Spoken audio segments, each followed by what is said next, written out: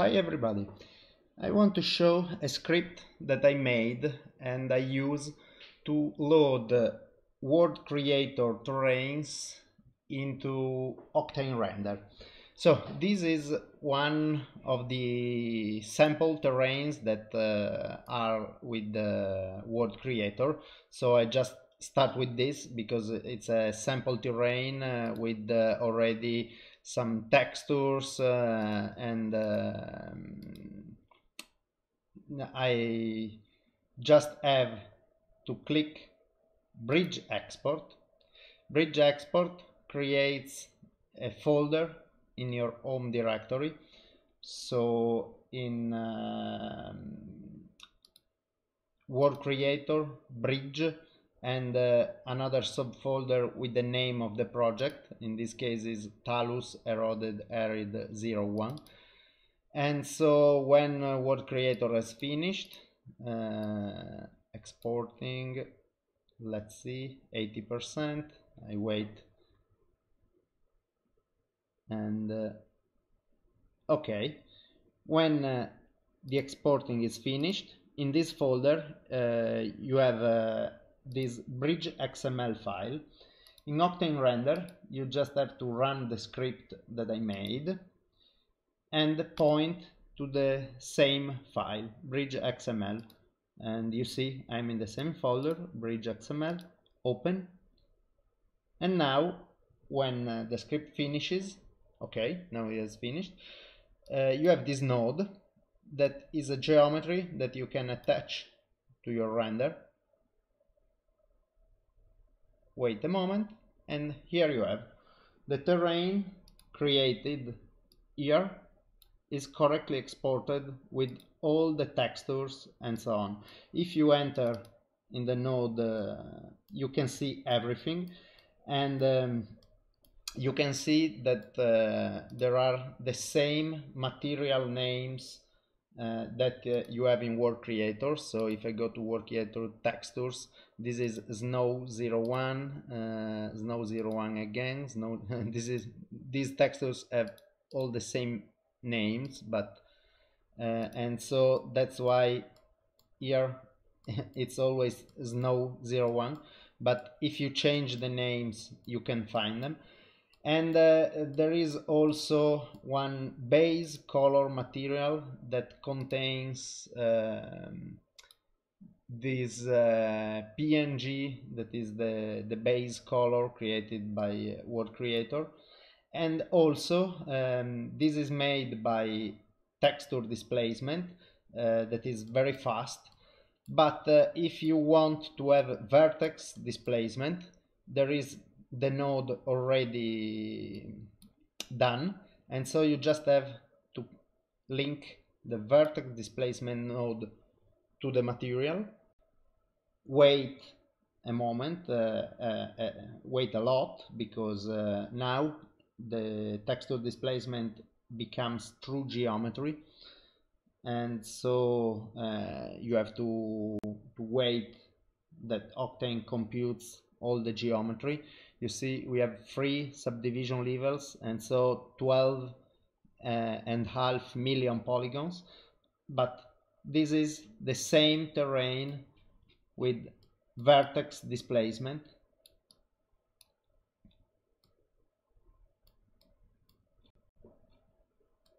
Otherwise, usually I use just texture displacement, because even if the quality isn't the same, it's very fast and you have a lot less polygons, and so usually this is enough for me. But as you can see, it's very easy, and now you are in Octane, and so you can do what you want with your render and so on. It's just a quick way to import the terrain. So let's do an example. If I change, I want to change this, I come back to world creator, I just click random seed, I create a new terrain, let's say this one. I just wait for the completion. Now I click again bridge export and I wait. World Creator recreates all the data in the bridge folder.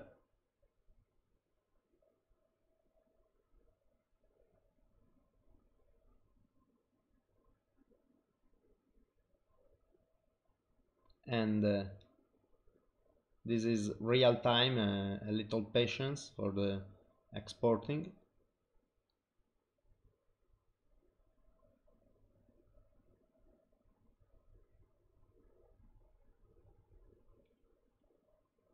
Okay, finished. Now I just have to delete this, run the script again, point again to the same XML file, and in a couple of seconds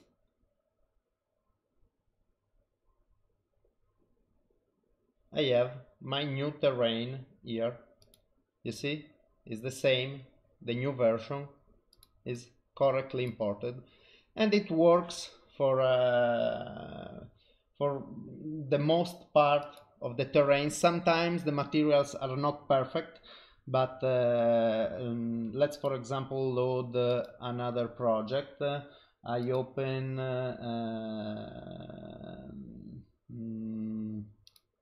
in the same samples folder.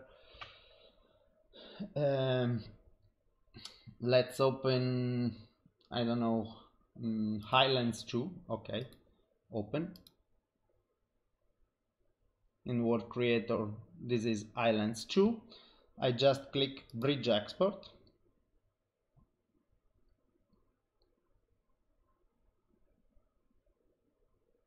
I wait for the export. Meanwhile, I go to Octane. I can delete this terrain, or I can keep it in another place. Let's say it has another name. I unlink it. Let's see if the exporting is finished. Yes. So I run the script again, and I go to the Highlands 2 folder, bridge XML, open, and voila.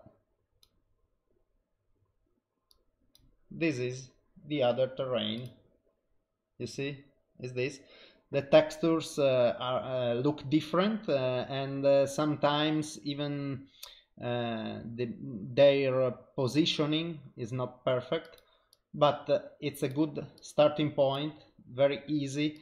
And also here you can see that every material has his name, and so rock 01 is normal, and it's diffuse. The diffuse here is multiplied in the base color to avoid this white.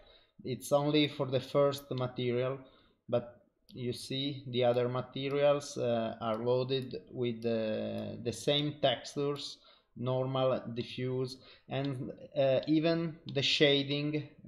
In this material there is no shading, but let's for example return to World Creator, and if I go and here there are a lot of textures, but let's say that I make a new project. No, don't save it. So let's quickly do some new terrain. So add canyon, canyons and covered and enclosed. Let's add another filter like an erosion. Okay, add enclose, and now some textures. Add let's start with grass. Add enclose, everything is green. I add another texture, this one, and I just choose height select, and let's say that it starts at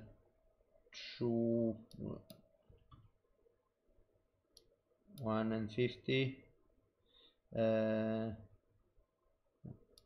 150 here and 500 here. Okay, a little less. Yeah, height noise. So we have two textures now, maybe, and for example, I return back to this one. I duplicate it, and on the duplicate I take a shade like this, and noise select, scale, and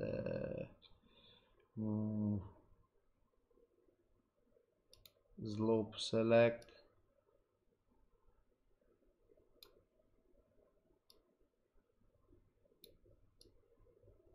I'm just trying to show the difference.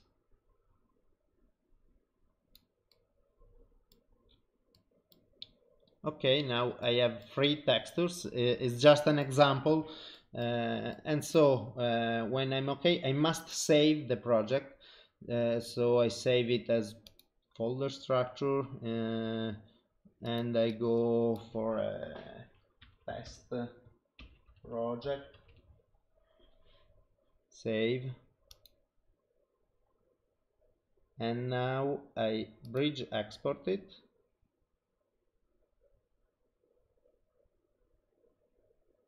Okay, this one I don't need it. Let's just rename it, run the script again, and now I should have a test project, a folder, bridge XML, and here I have my terrain that I just made. And you see, even if it's the same texture, grass 02, in the first instance grass 02 has the diffuse, and in the second instance the diffuse is multiplied by the color that I chose here as a shade, and so I have the same result, or almost the same result. And as you can see, is a very quick and effective way to bring the most part of the world creator data into Octane, and now you can do whatever you want, even replace the materials with Octane materials that can look better. And as I said, you can change this texture displacement that maybe is not so good when is close to the camera, but you see there are some artifacts, but you can choose to use vertex displacement instead, and at the price of a heavier geometry you can have a better result. And also I think it work well if you have materials with a displacement on their own. Okay, as you see, this is the same displacement put as a vertex, and you see now 12 million vertices. You can also try to use this auto bump map. Sometimes it can have a better result, but not always, so I kept it disabled. And you see now these textures are just are not so good, but even the tiling, you can change it easily from here. You just have to lock, and you see you can tile better your textures. The tiling is inherited from the values in Word Creator, so it's the same. If you change it in Word Creator, you will have another result here too. And so this is just something I wanted to show, because I think it's really easy to import this way. I think I can develop it further, because for the moment only the heightmap and the textures are important, so no details, no objects, and nothing else. But for concepting and things like that, this is very easy to use.